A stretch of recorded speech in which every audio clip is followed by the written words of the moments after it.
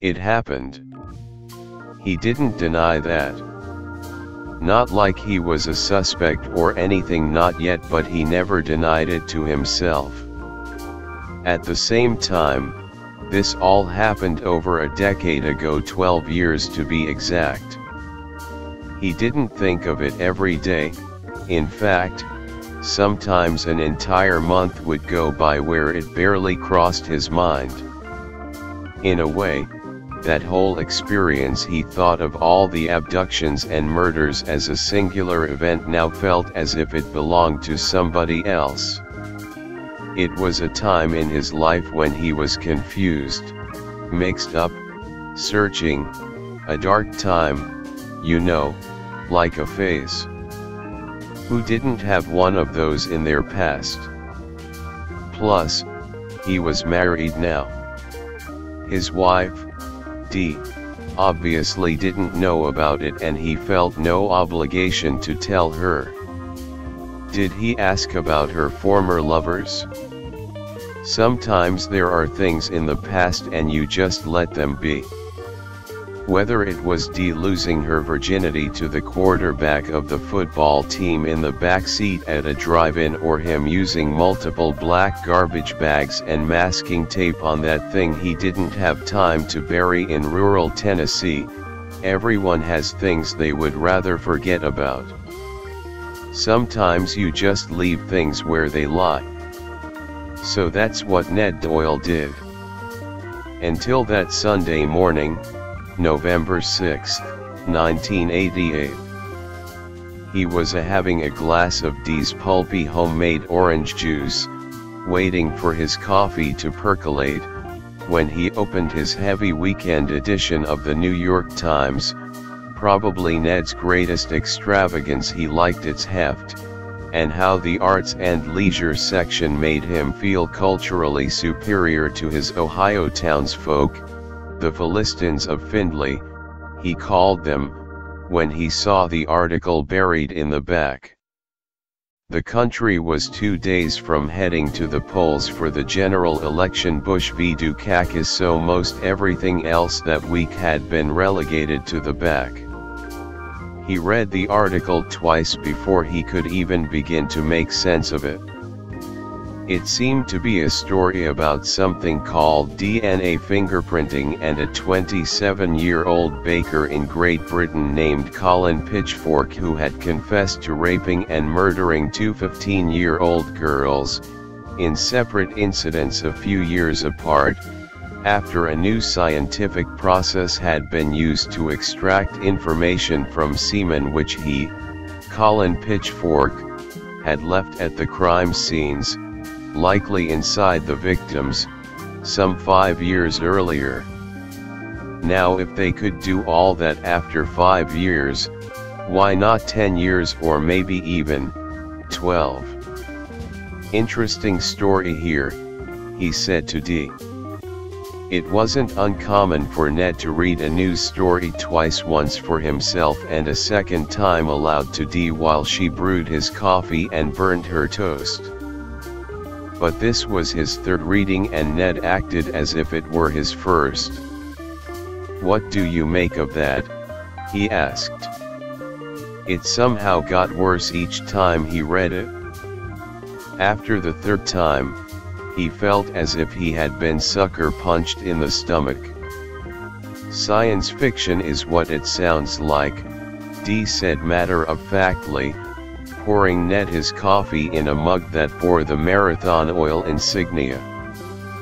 Findlay, Ohio was Marathon's headquarters, although there had been rumors circulating about a move to Texas. "And unconstitutional," he said. "Cops running a dragnet like that, taking blood samples from 5,000 townspeople. Thankfully, that would never pass the muster here. They did catch the killer, so maybe it wouldn't be a bad idea," she said, buttering her burnt toast. "Otherwise, who knows? They could have convicted the wrong man."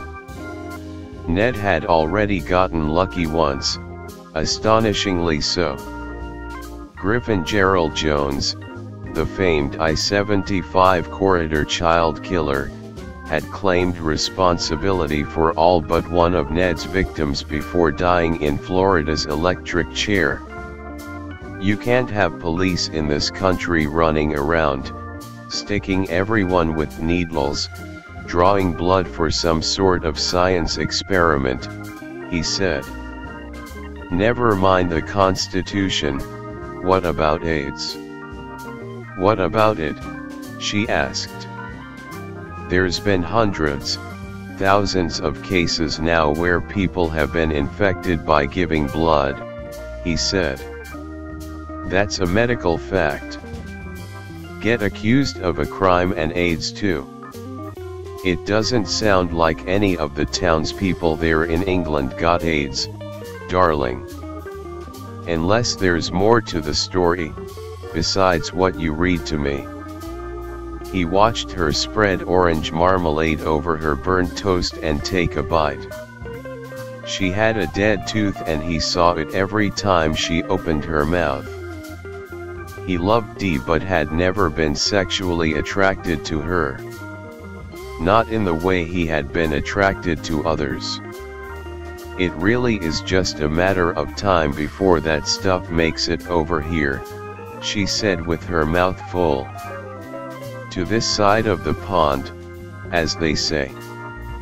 She took a sip of his orange juice. Isn't that how it always works? Things start over there in England, or in California, and then PHHT, before you know it, it makes its way to Findlay. He held his hand over his stomach. She saw him wince. Was it my orange juice again? Was it still pulpy?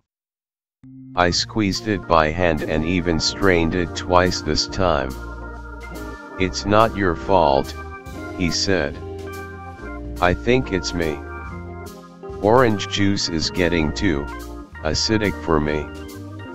He looked at the clock on the coffee maker. I'm going to be late. He turned the page. He played the 8 o'clock Mass by rote as he had many a bleary-eyed Sunday morning. It was pure muscle memory at this point.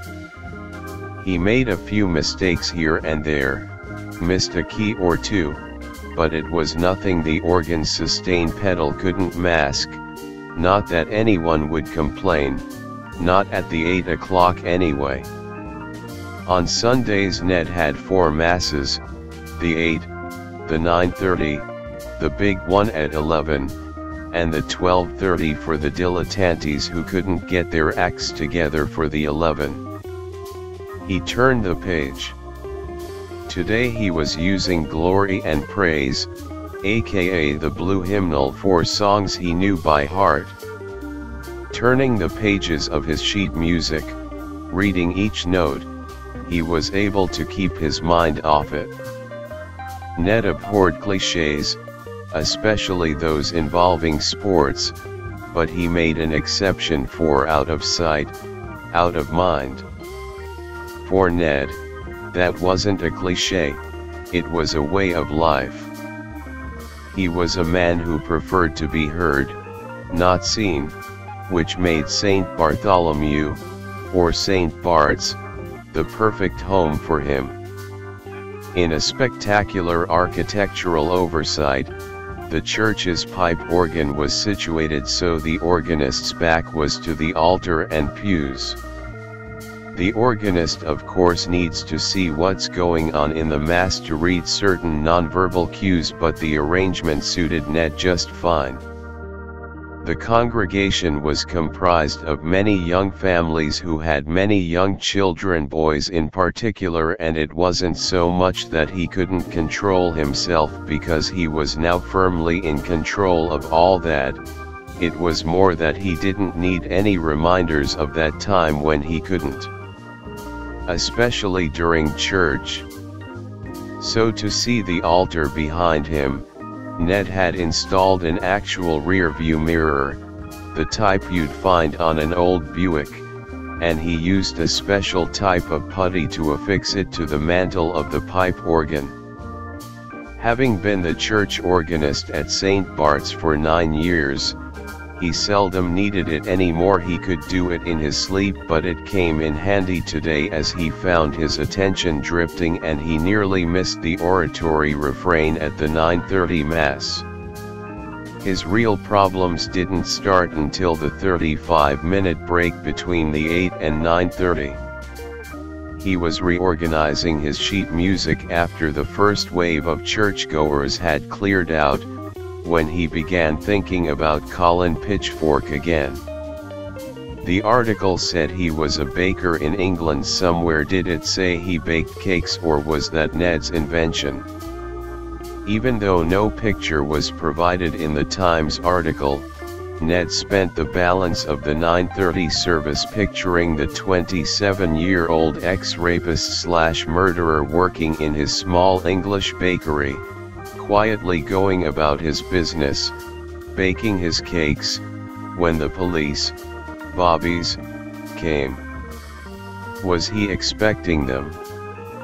He played the offertory hymn, "On Eagle's Wings," as the ushers began taking up the collections, and a family of parishioners he'd never seen before brought the gifts up. And what was going through Pitchfork's head when he saw the bobbies there? When they began asking him about rapes and murders that happened almost 5 years ago. The article said that he had initially given investigators someone else's blood when the Inquirer began. Had he somehow caught wind of this DNA fingerprinting?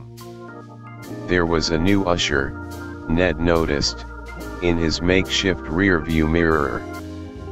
The Times article said that one of Pitchfork's co-workers at the bakery had taken the blood test masquerading as Pitchfork because Pitchfork had told the co-worker that he could not give blood under his own name because he had already given blood while pretending to be a friend of his who had wanted to avoid being harassed by police because of a youthful conviction for burglary. This story was later overheard by a woman in a pub who immediately went to the police. Ned realized he had missed the homily twice now. Not that it mattered. Heard one, you've heard them all, and Ned was pretty sure there would be no surprises. Plus, he'd have 2 more chances to catch it. He knew he would have to really focus for the 11 o'clock. That was always the main event. He was going to play "I Will Raise Him Up," a complex hymn, which required his full attention. He would scratch that one now if he hadn't read that article and if the Sunday programs hadn't already been printed. People liked that one. It was a real barn burner, as they say, and if he skipped it, there might be questions. The last thing Ned needed right now were fucking questions. Who was this new usher, by the way? By the start of the 11 o'clock Mass, Ned wondered whether anyone would even show for the 12:30, seeing that it was already standing room only. The 11 was always the most popular Mass, but today felt different. It was packed like Christmas Eve. What was the occasion? Was the predominantly conservative town that afraid of Dukakis winning the presidency? Ohio was a swing state after all, and that image of the little Greek man in the tank was unnerving, sure, but was it enough to warrant this sort of turnout for the 11 a.m. Mass at St. Bart's in Findlay? Or was something else going on? Ned didn't believe they had come to hear his rendition of "I Will Raise Him Up." Or could there be another reason? Maybe they had all read the same Times article. Maybe there had long been simmering suspicion of Ned in the community, and maybe the article finally prompted the townspeople to join together and take arms with pitchforks.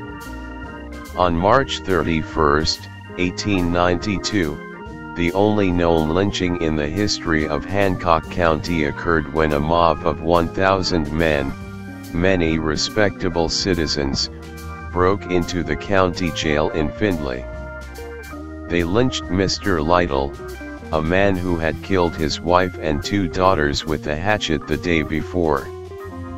The townsfolk hanged the man twice, first from the bridge, then a telegraph pole, and then, in a classic case of overkill, shot his body over a dozen times. The authorities had intended to transfer the prisoner out of town at 1 o'clock in secret, where a train was scheduled to transport him to Lima, but someone talked. Ned had only confessed what he had done to one person, a priest 8 years prior. The priest was set to retire as he was dying of pancreatic cancer and visiting from a nearby parish. For years Ned had heard this priest was of the old school, i.e., your word to God's ear, and it went no further. He was as safe as they come. Still, even then, Ned used the screen side of the confessional, lowered his voice a full octave, and spoke of what he had done obliquely and in generalities. They were mortal sins. His penance severe, to repent and refrain from repeating the act again. The priest was now long dead. There's no way he could have tracked Ned down and told anyone. Was there? The last one was named Derek. That was the only one left unsolved. He would play I Will Raise Him Up during communion. Because of the crowds, he knew the communion lines would be longer and would thus require him to stretch the already difficult song a few minutes longer. If he was going to supply the masses, he was going to need a bigger yield. In a way it was like baking a cake, wasn't it? He met Derek at a Dairy Queen in Paducah, Kentucky. It was Labor Day 1976. It must have been 100 degrees out, but it felt even hotter with the humidity. It was a real scorcher. Derek had a bicycle with an American flag banana seat. It was the summer of bicentennial fever. The Dairy Queen was in an area known as Noble Park. It had a tin canopy that kept cars cool in the shade. Ned missed a note as he turned the page. He stepped on the sustain pedal and his mistake sounded deliberate and beautiful even. It was early evening, fireflies were out in full force and Ned was blotto. He had been drinking beer cans of Schlitz all day at the picnic of a friend, technically, the friend of an acquaintance, so basically a stranger. A born introvert who still lived alone, this was pre-D, Ned was very drunk and primed for small talk. You must also remember this was a very different time. This was back when you still opened cans with an opener. Drunk driving was frowned upon but not the cardinal sin it is today, and a grown man could still park outside a Dairy Queen and strike up an innocent conversation with a prepubescent boy on a bike. "What da ya got there?" Ned asked. "Butterscotch sundae," the boy said. The boy was blonde with brown eyes. "Butterscotch, eh?" The boy licked his plastic spoon and stared somewhere beyond the pea-green 1974 Buick Riviera Ned had inherited from his old man after he had kicked the bucket. "For the life of me, I can't remember if I like butterscotch or not," Ned said. "That probably sounds pretty screwy, I bet." "Get a free sample at the window," the kid said.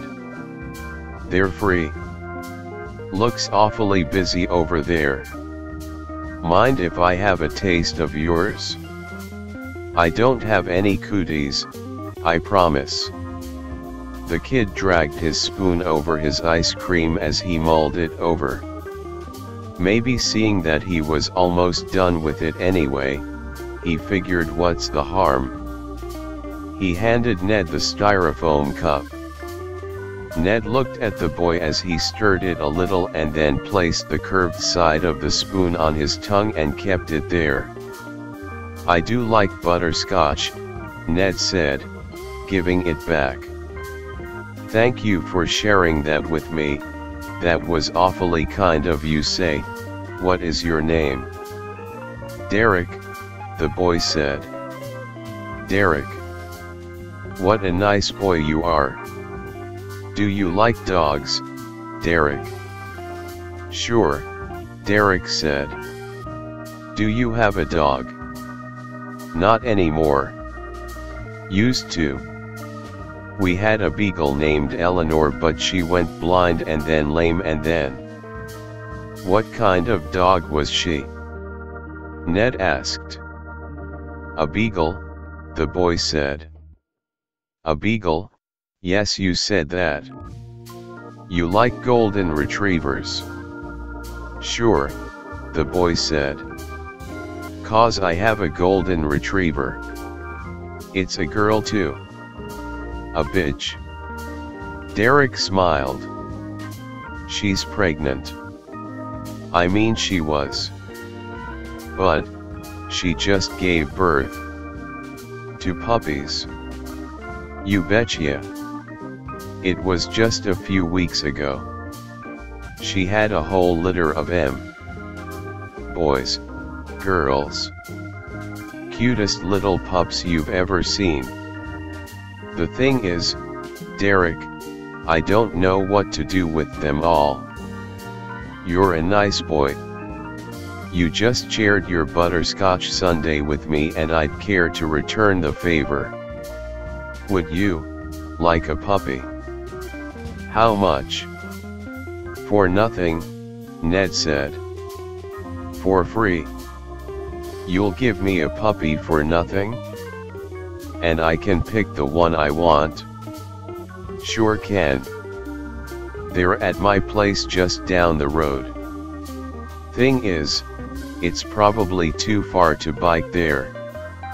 And you're going to need both hands to hold onto the puppy. Hop in, I'll give you a lift. What about my bike? We could put it in the trunk, but we're not going to be long. We'll be right back. It'll be safe here. People don't take things that aren't theirs around here, especially when there's a lot of people around. He remembered waking up on the floor of his apartment disoriented. He was late for work. He was still working as a salesman at the piano store. There was a big Labor Day sale still going on. Labor Day was always a big day for retail. The owner was a nice man and Ned wanted to call him and apologize, but he wasn't sure what to say yet. He hadn't planned on sleeping in. Forgetting work on Labor Day. The irony. He saw the boy's underwear on his floor. They were tidy whities from Fruit of the Loom. He thought of that every time he saw an ad for that company afterward. They weren't bloody, but they were torn. He remembered the sound of the filter on the aquarium he used to keep in his apartment. It was noisy, but sometimes that was a good thing. He was very into Japanese fighting fish for a while until it became too expensive, as they always killed each other.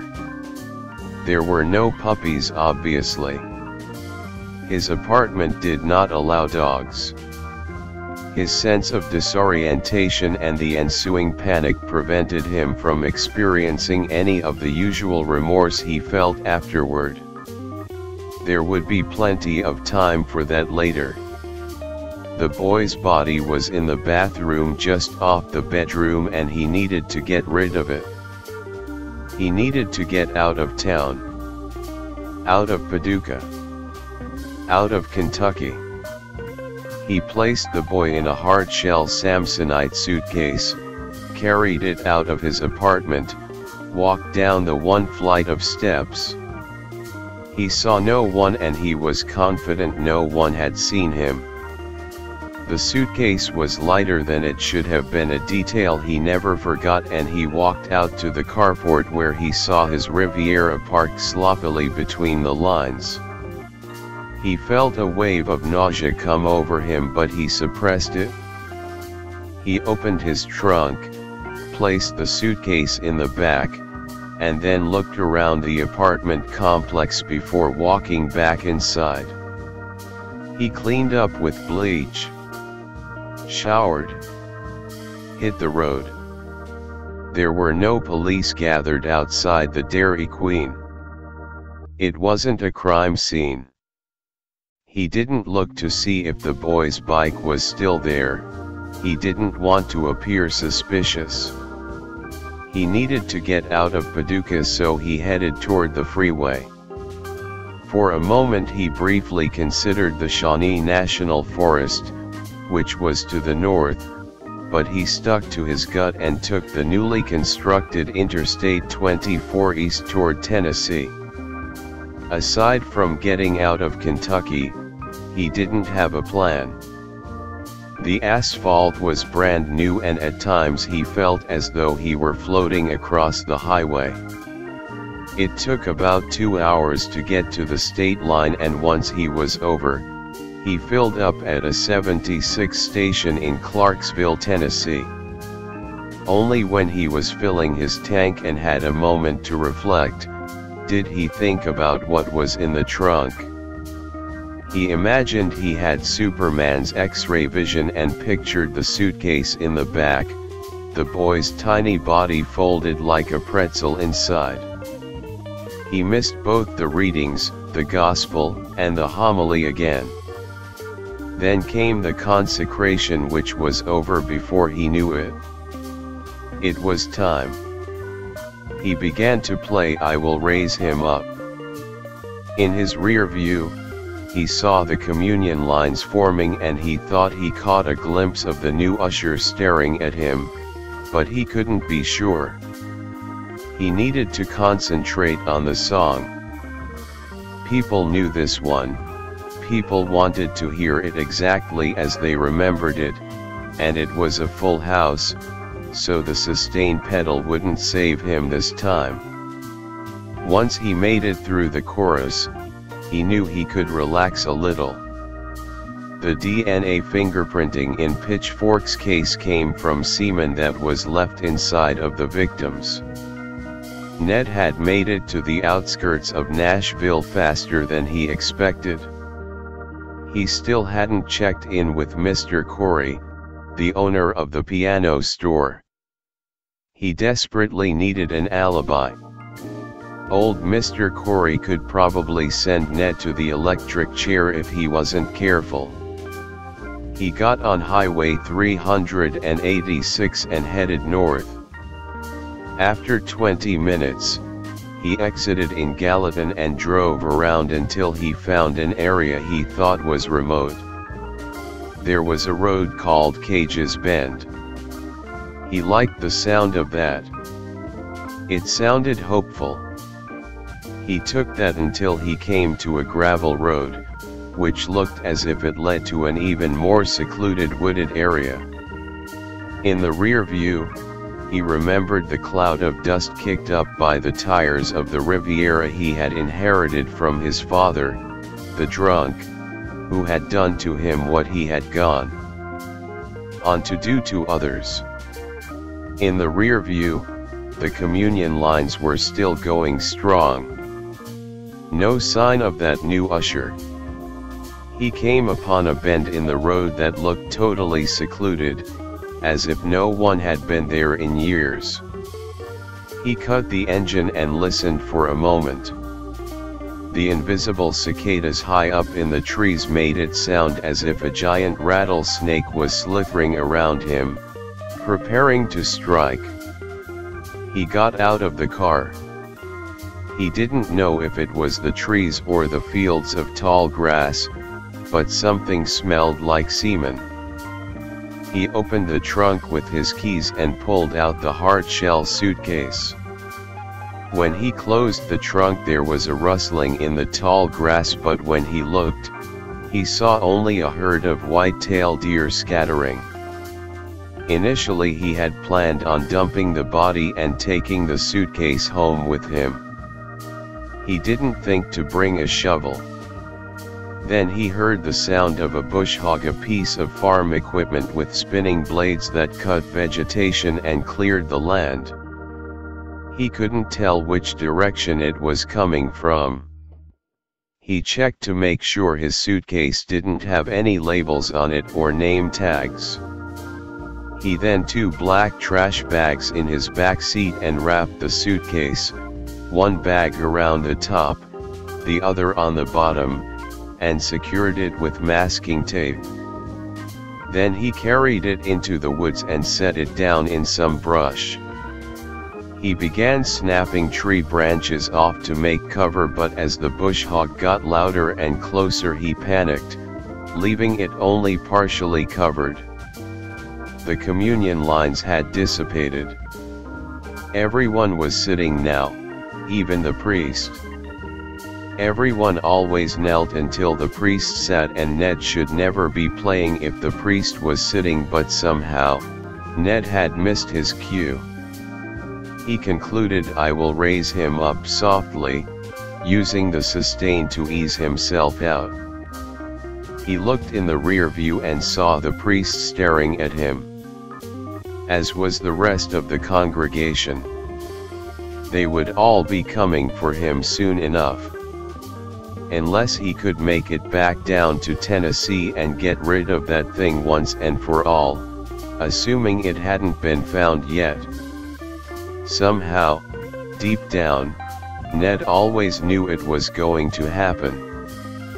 He was raised up, all right. Now it was just a matter of time.